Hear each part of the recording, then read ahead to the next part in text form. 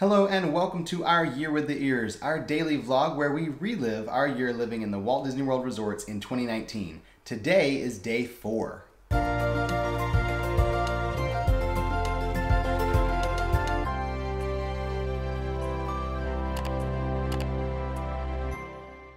This morning we got up early because this is our very first day that we are changing rooms and having our luggage transferred. We weren't sure how this was going to go because we had actually never done it before anyway, and we had a little more luggage than most couples do when they go to Walt Disney World. Yeah, you could say a little more. Yeah, we had quite a bit more luggage than most people do. At least I hope so. If you're bringing that many suitcases for a week trip, you might need to just learn to pack a little lighter. But we didn't send it all with Bell Services. We only sent the larger suitcases with Bell Services because it was easier to throw the small bags in the car, and we also wanted to keep like our computers and cameras, things like that with us. So we gave them our 6 large suitcases and had them transfer those over, and we just took everything else in the car with us and headed over to Port Orleans Riverside. Now, I had been to this resort one time. I don't remember much about it, but we had never stayed here. So this was really interesting. So we did online check-in and we're just kind of hanging out. We answered some emails, did a little work, and then decided to explore. And I was so surprised at just how pretty this resort is. Oh my goodness. It was a beautiful day anyway, so we were going for a walk, and we were walking along the water, and there are fountains and flowers. It was gorgeous. So we just had a lot of fun taking pictures. And the only time we'd ever been there before, we went over to like the Alligator Bayou section. We never even knew about the mansions over there, like the Magnolia Bend area. So pretty over there. So we were kind of just having fun goofing off and taking pictures of flowers and the fountains. And we were being tourists. We were acting like tourists, yes, which is okay. I mean, hey, it's a tourist location, right? So we had a lot of fun doing that. But eventually we thought, you know, we probably should go see if our room's ready yet, because it's been like, 3 hours and it's almost 4 o'clock. Maybe we just haven't gotten the text message. I don't know what's going on. So we went back to the main lobby, and I got in line to try and figure out what's going on with our room and see if maybe we can get in one like now, because we'd really like to get in a room and get our luggage in and all that. So while he was doing the boring adult stuff, I decided to go exploring again because that's just what I do. And all around the lobby area, there were wreaths hung that the cast members had made themselves. So they each got to decorate wreaths, and they were really well done. There were a lot of details in some of these. They were a lot of fun. And I actually ended up making a friend. And I don't know if he'll ever see this video, but if you do, here is your picture that you asked me to take. So while I was taking pictures of the wreaths, this guest came up and said, "Did you get my good side?" I'm like, "You weren't in my picture." He goes, "Well, can I be?" So I took a picture of him. So I have this picture of this guest, and I hope someday you see this video so that you can see your picture, because he never even asked to see it. He walked away and that was that. And I made a new friend.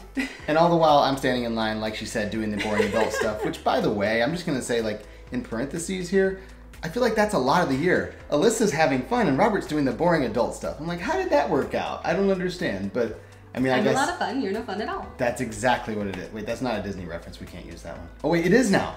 Disney owns Ice Age. Disney owns all. Disney owns Ice Age, so we can use that reference. That's okay, we're all good, it's all right. So anyway, we get up to the desk, or I get up to the desk and ask them like, "Hey, what's going on with the room?" Like, "Oh, we sent you a text message a while ago. Like, did you not get it?" No, I didn't get it. And that was the very first time that we had trouble with online check-in and getting a text that our room was ready. That was not going to be the last time that we had trouble with that. We will kind of have just kind of off and on trouble with that throughout the year. We basically decided after the second or third time we would just go to the desk every single time, because with all the reservations that we had, for some reason most normal people don't have that many reservations. I don't know why. So it was messing up the system. They couldn't like keep it all straight, so we just decided to do the hard thing and check in at the front desk every time instead of doing the whole mobile check-in thing.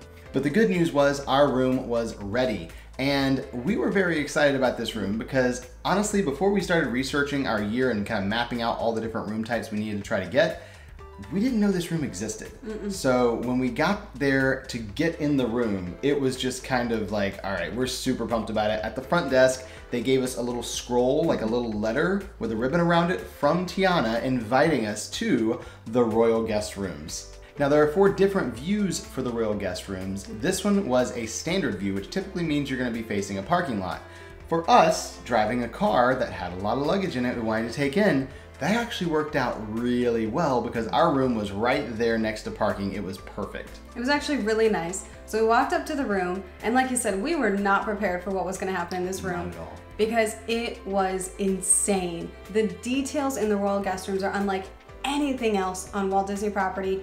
It was amazing. The closest thing that comes to it would be the Art of Animation suites. Those are really detailed. Yeah. But I still feel like the Imagineers went one step up on these because we loved them. The faucet is Aladdin's lamp. There are details all over the room, like the magic carpet from Aladdin in the actual carpet. It's not a rug laying down. It is actually printed in the carpet. It's pretty cool.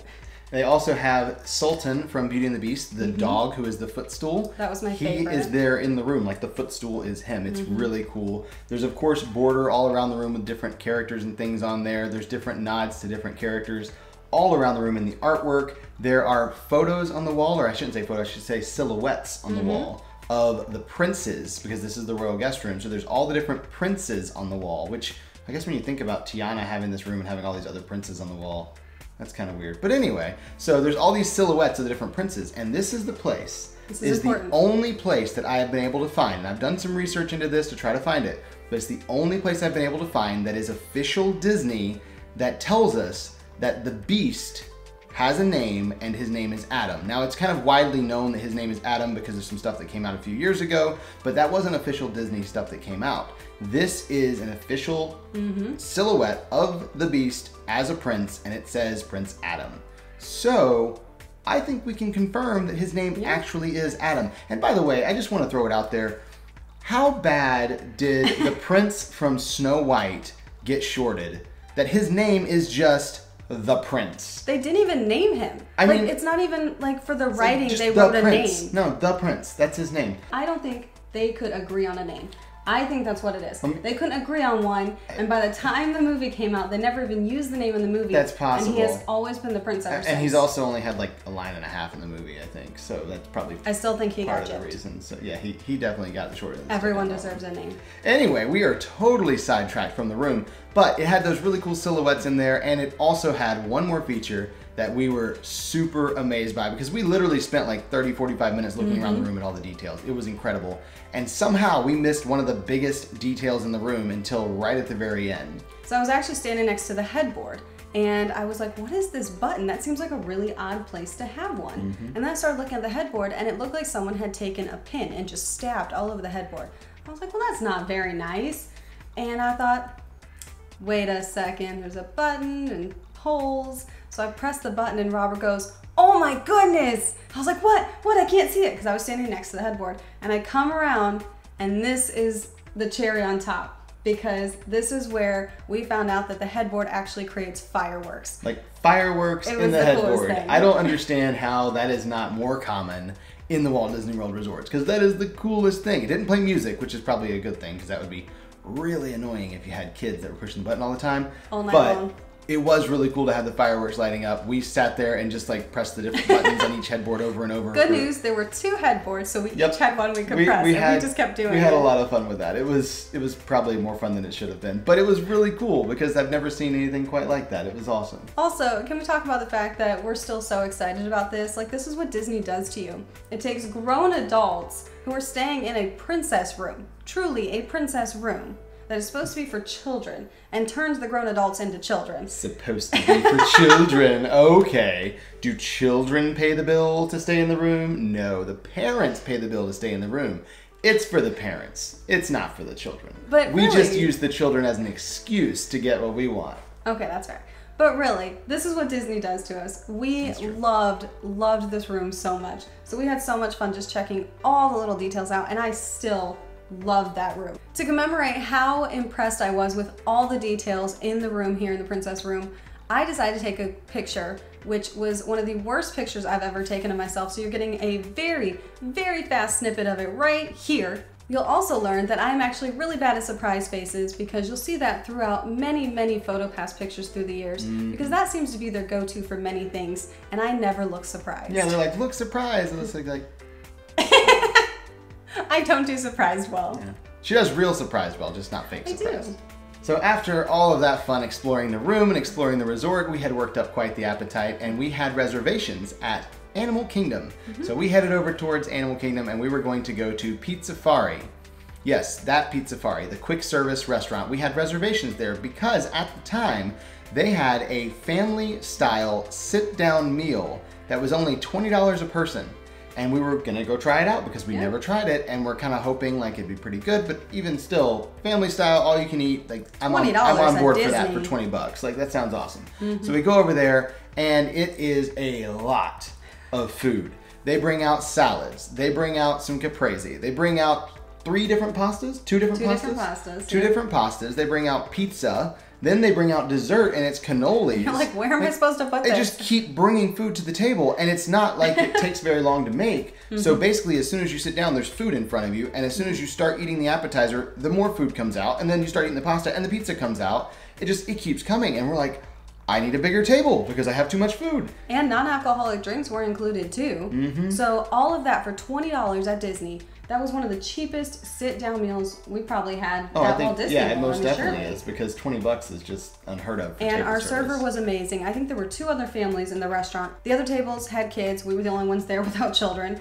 And so we were just taking pictures. Our waitress was the sweetest, loved her. And so we just had a really good time. And we were so full. We were not prepared for how full we were going to be at the end of that. But I mean, the pasta was so good. We each decided that we liked one. So it kind of worked out because one bowl was mine, one bowl was his. We didn't even use the plates. They give you the plates to like put the pot. No, we just took the bowl for ourselves and just it worked that way. That's fine. It was great. So after we rolled ourselves out of there, we got to the front of the park and took a picture with the PhotoPass photographer in front of the Christmas tree. Yeah, they hadn't taken the tree down yet. It's kind of funny because they have the Christmas decorations and it's all a big deal in December, but they actually stick around a little bit in January for a few days or more, depending on where you're at. So it was kind of cool to get a picture in front of the tree, even though we weren't actually there for Christmas and hadn't been to Animal Kingdom at all since we'd gotten down there. And that was the end of our night there in Animal Kingdom. So we'll see you tomorrow for our Year with the Ears.